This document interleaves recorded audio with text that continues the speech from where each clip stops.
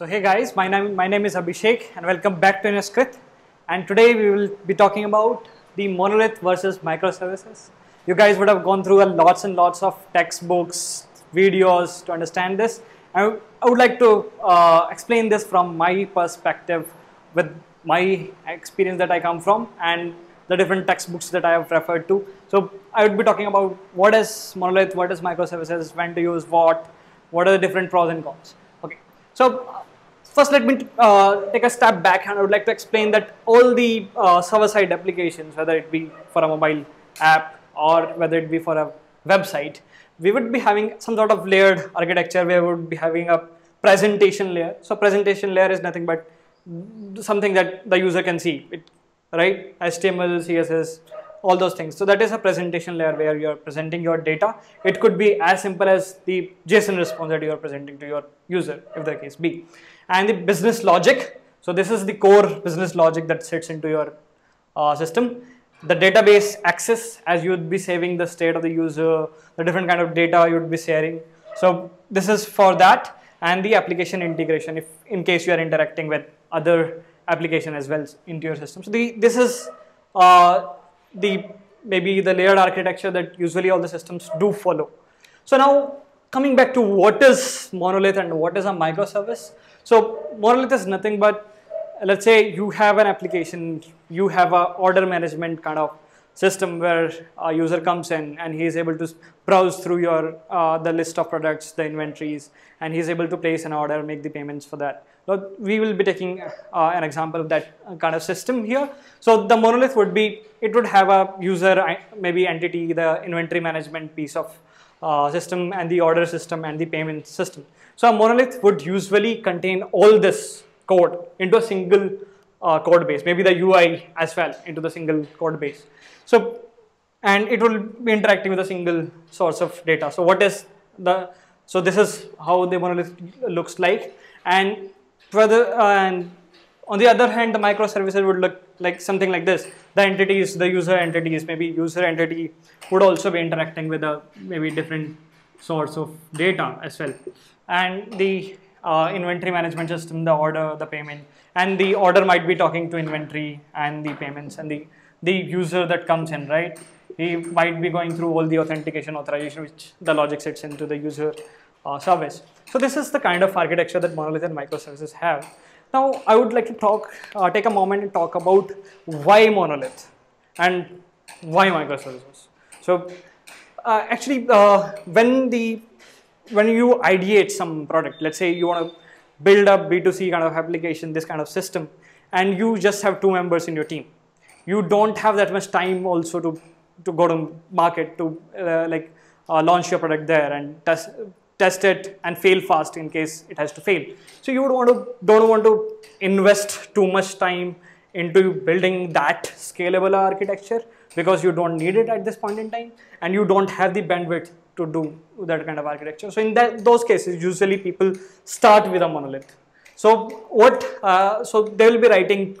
There will be 2-3 people who will be writing the code together, maybe building this whole system together. And the monolith has its own advantages that it is very simple to make the changes into single system and then redeploy the changes. So all those kind of system people usually prefer in the earlier stages of their development cycle than when they're launching one product. But the problems that they try to face, that they start facing when this product scales out, when there are hundreds of thousands users who starts coming. So usually the different components here which are very much, not very much coupled, and they experience a different kind of traffic. For example, the inventory management, for example, would have more of get calls. It would have more of read traffic than the write traffic might be, right? The order system might have more write traffic, and the payment system might have the external user interaction.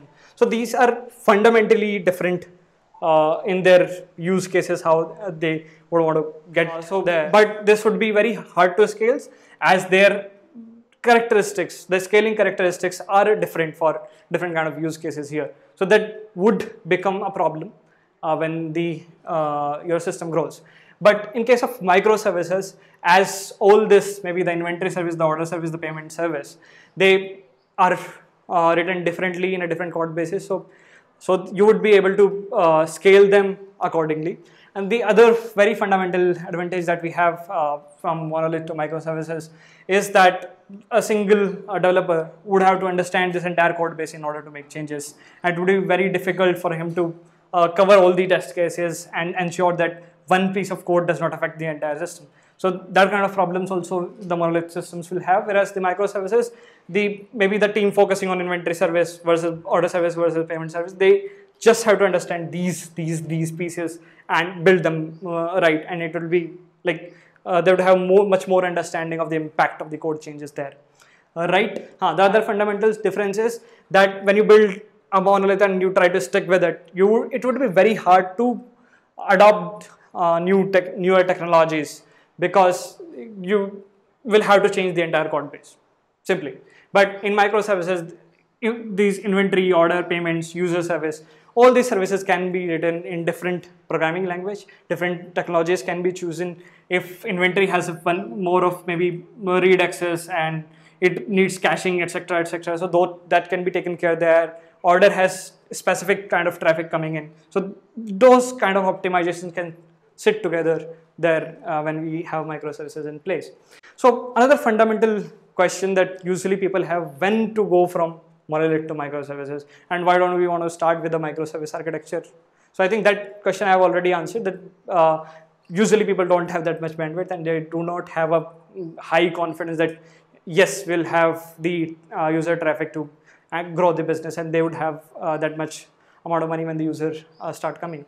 But when this system grows and they start getting money, they would want to do much more hiring, want to break the system and give it to different teams. So that is where you should, when the throttling starts to happen in a component and your component is not able to scale vertically well, then you have to go to microservices and build this system which is much more easy to understand for the different teams that work in, and much more easy to scale one single component.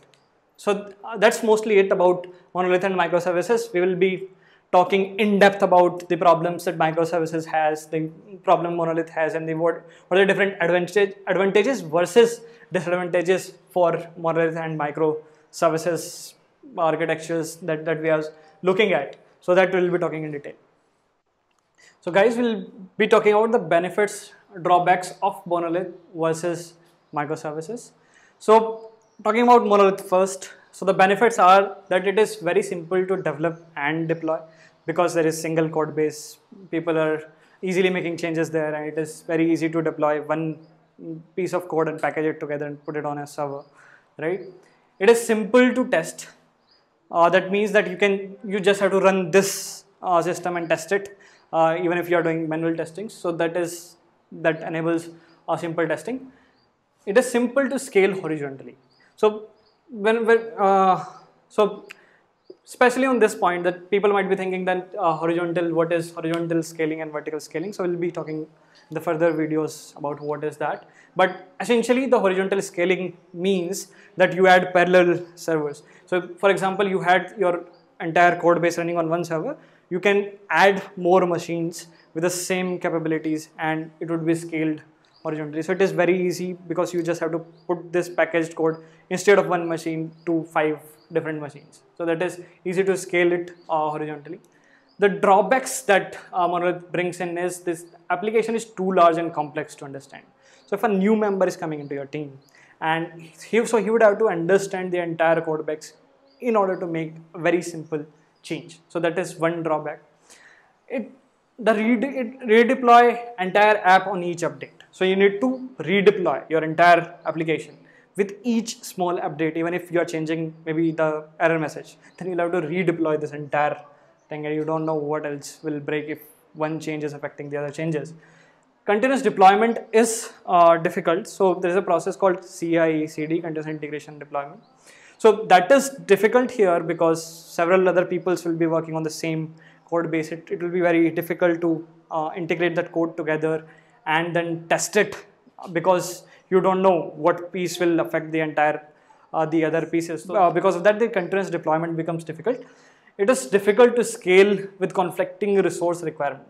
So in a system like in the previous display, we had payments, inventory. So they might have different resource requirement. For example, inventory might have different, might need more of reads than writes, whereas order needs more of writes, and payments needs more of third-party interaction. So the resource requirements for different components might be very different from each other, and it will be very difficult to scale it for one particular use case.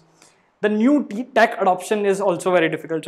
So this is one very important point, that when you want to maybe say go from one version of one language to maybe say another language, or you want to switch the technology, it will be very difficult for the monolith to achieve that, because you'll have to change the entire code base for that usually.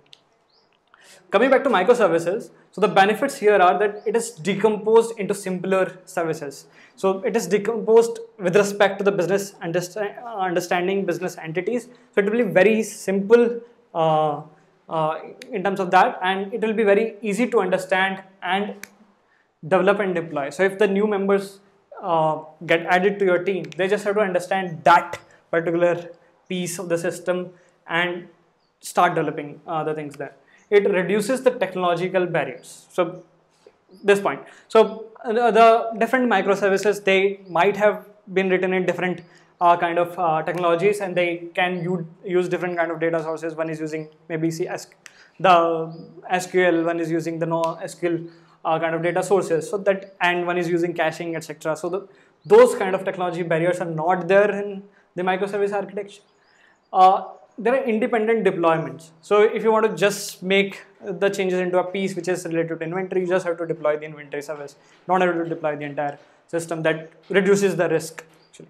So can be scaled independently. So like we said, that the conflicting resource requirement.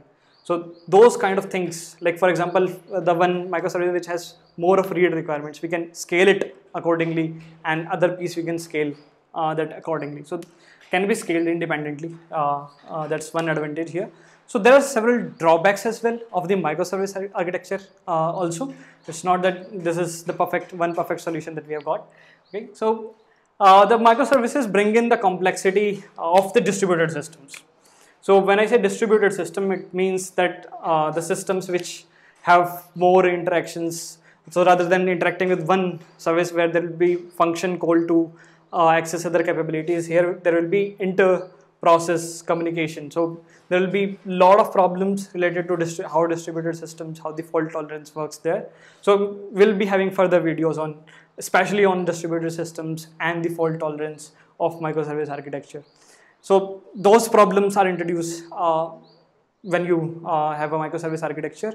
You will be doing inter-process communication. Instead, what you would have done a simple function call in a monolith architecture. Testing is also a bit complex, because let's say there is one change which is going and it spans around different microservices. So you'll either have to run all those microservices and then test it if you want to do the testing, or even if you are doing the stubbing there, you will at least have to add the stubs there. So testing is bit complex as compared to the monoliths. Managing large number of servers is very difficult. So as you know that microservices, they will have different kind of technologies, different kinds of servers. So a lot of automation, a lot of monitoring has to come in when the microservice architecture comes in, because there will be a lot of heterogeneity in terms of how the servers are there. So this is pretty much about monolith and microservices. So even if there have been some terms which you have missed in this video, you have missed to understand what is horizontal scaling versus vertical scaling, what is distributed system. So we will be talking about all of this in our coming videos. Stick to this channel and we'll take you there. Yeah. Thank you.